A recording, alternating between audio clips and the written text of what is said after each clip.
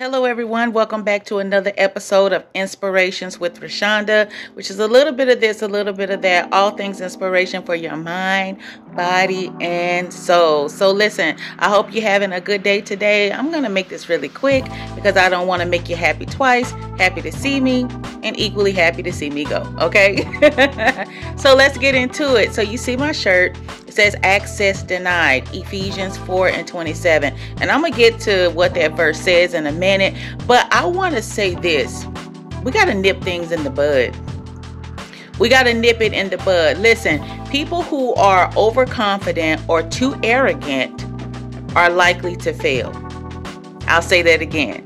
People who are overconfident or too arrogant are likely to fail. It's time to nip it in the bud. What am I talking about? So last week, I got some extra duties put on me on my job, right? And I've been working my job for next year will probably be about 10 years. And so I've learned a lot along the way and in the process with going from department to different departments to different processes and things of this nature. Well, a lot of things is changing. While things are changing around me, let me just say it this way, without saying too much. That means that some things was put on me, some extra heavy things was put on me to do. Well, I don't mind doing it. And of course, I've always been told you don't argue with the person that's able to hire you and fire you.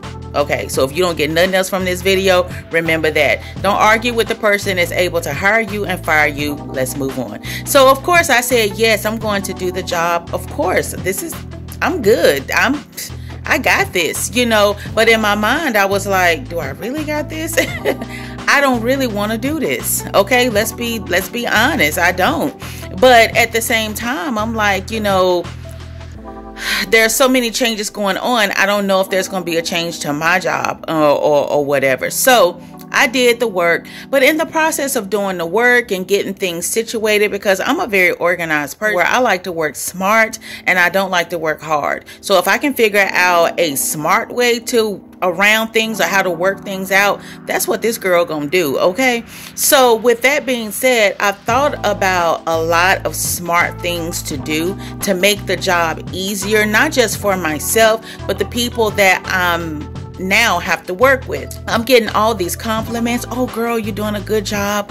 Oh girl, you are doing a magnificent job. Oh girl, you are doing a wonderful job. I got to thinking, okay, yeah, well, to God be the glory.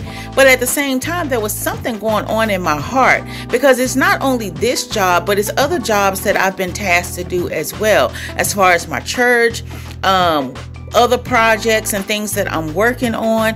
People saying all these things. Girl, you're doing a good job. You're doing this, you're doing that. Girl, you got yourself together. Girl, you do things with excellency. Da da da da da. And all at the same time, while people are saying those things, there was something I felt in my heart. And so the other day when I was coming home, I talked to the Lord and I became really transparent with him. And I was like, God, I feel like I'm getting the big head. I'm just going to say this. I feel like Satan did when he was in heaven, okay, before he got kicked out. And you know how everybody was praising, he was so beautiful and all this and all that, until he allowed that to go to his head. It went to his heart, went to his head, and then next thing you know, he got kicked out because he thought he was better than everybody else, and then tried to exalt himself above God. Ezekiel 28:17 says this: your beauty went to your head. You corrupted wisdom by using it to get worldly fame. His beauty, the things that people were saying, complimenting him on. And maybe he was looking in the mirror and he was thinking to himself, you fine, and whatever, that was all going to his head. And there's no telling what the other angels were saying to him and all this other type of stuff. He just thought he was the bum.com, okay? But the thing is that went to his head. And because it went to his head, next thing you know, it got in his heart. He kicked out. He left one of the greatest places that we're all trying to get to. You was there. And then he allowed himself to get kicked out. So the thing is, I was thinking to myself, and I told the Lord, I was like, God, I don't want this stuff to go to my head.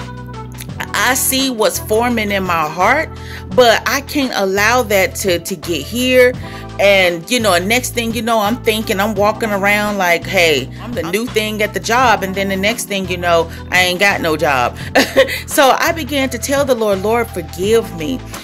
Proverbs 16:18 says, pride goes before destruction and a haughty spirit before a fall. Do you know that before pride makes it really blows up in our face, there are some little red flags that's happening along the way before pride really takes over?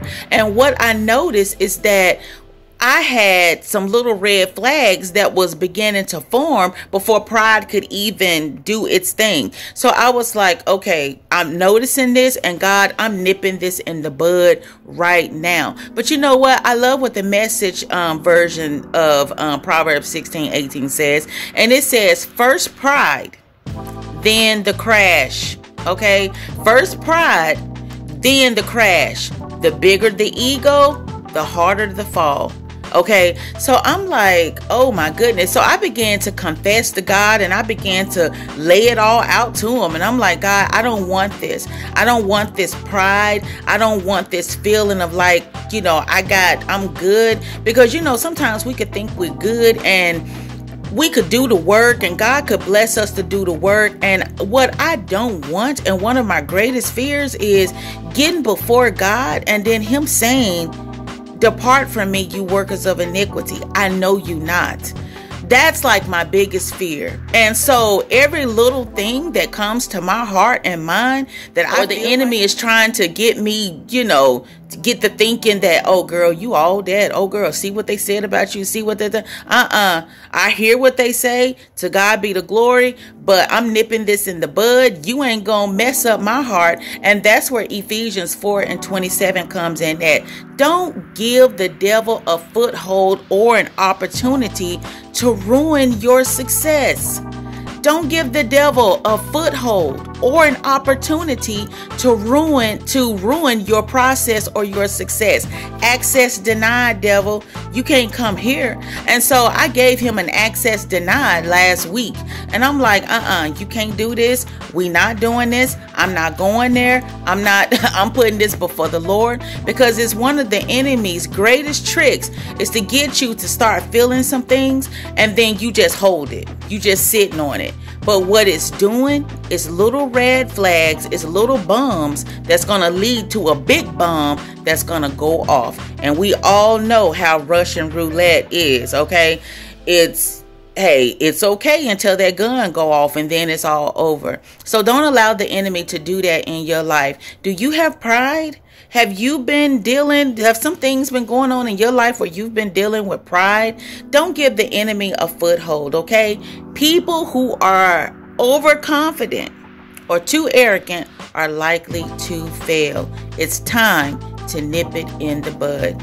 And I challenge you to nip it in the bud. Whatever's going on in your heart right now, whatever's going on in your mind right now, that's, people giving you praise, and it could be a lot of other things, give it over to God before it gets out of control. Trust me, you do not want it to get to that point.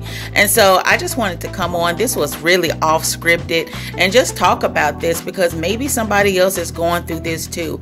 Access denied, devil. That's what you need to tell the enemy. Access denied. And if you like this shirt or you want a shirt like this, listen, you can visit Jazzy Faith Designs. I have her information down in the description box. She's also on Facebook and Instagram as Jazzy Faith Designs. So check her out. She'll give you a one-of-a-kind shirt. All right. Whether you want this one or you want another one, she can get it done for you. So listen, I hope that you got something out of this message. I hope you have the most amazing day, and tell the devil, access denied. Don't give him the opportunity or the foothold in your life or to the doors of your heart. Okay? Keep them closed. Submit everything unto God. So until next time, I'll talk to you guys later.